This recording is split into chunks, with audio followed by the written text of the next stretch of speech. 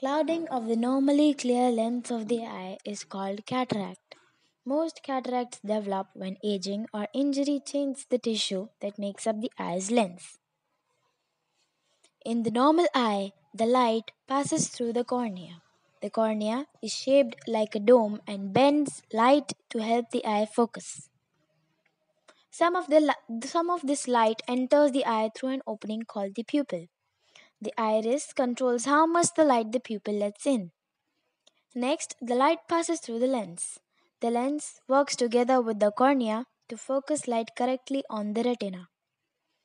When this light hits the retina, special cells called photoreceptors turn the light into electrical signals. Main types of age related cataracts are nuclear sclerosis, cortical, and posterior subcapsular.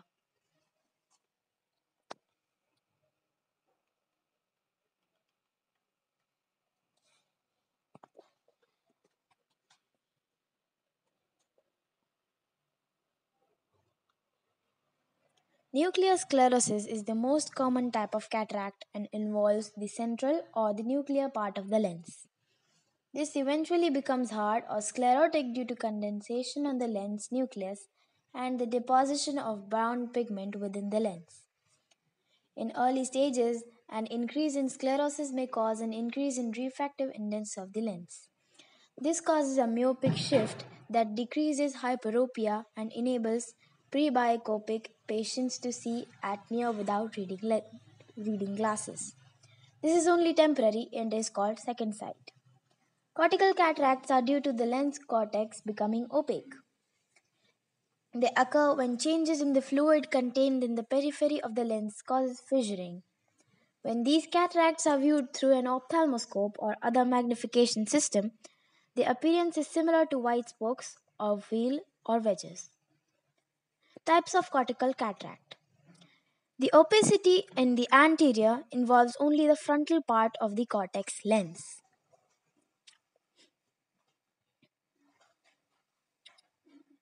Next, the peripheral. The opacity involves the periphery and then forms wedge-like structures as shown.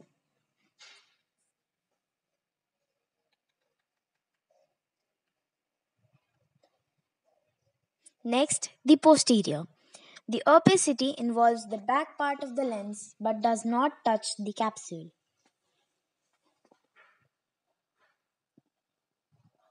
Next, the laminar. The opacity involves the whole part of the lens cortex except the cortical part of the anterior to the nucleus.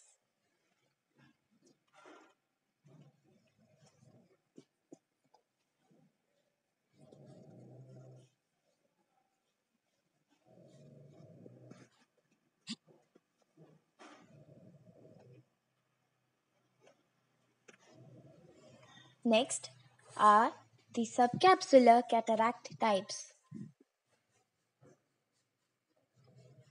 First, the anterior subcapsular.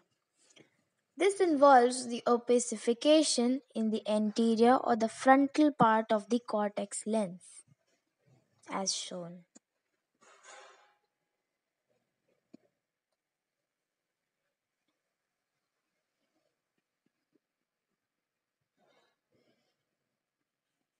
Next, the posterior subcapsular.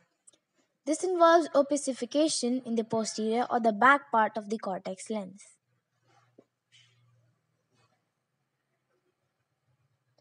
Next, the anterior polar.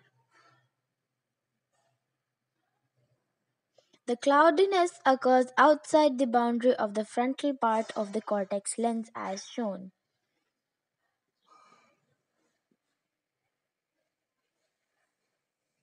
Next, the posterior polar. The cloudiness occurs outside the boundary of the posterior or the back part of the cortex lens.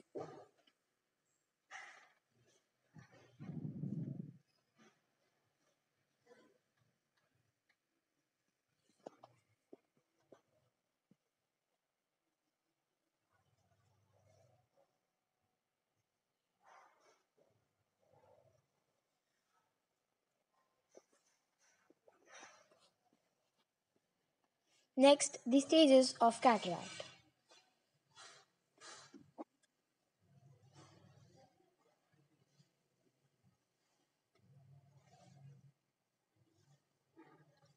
First, the early cataract.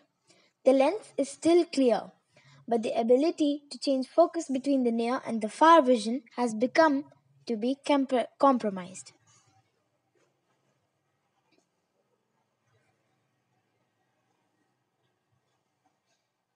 Next, the immature cataract.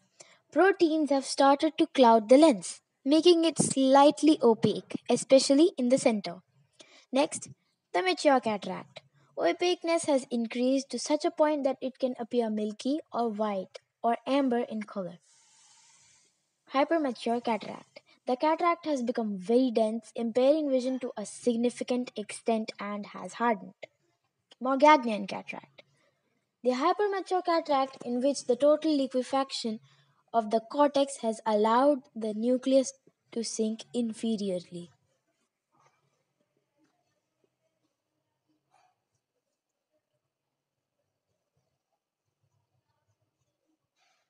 At the end,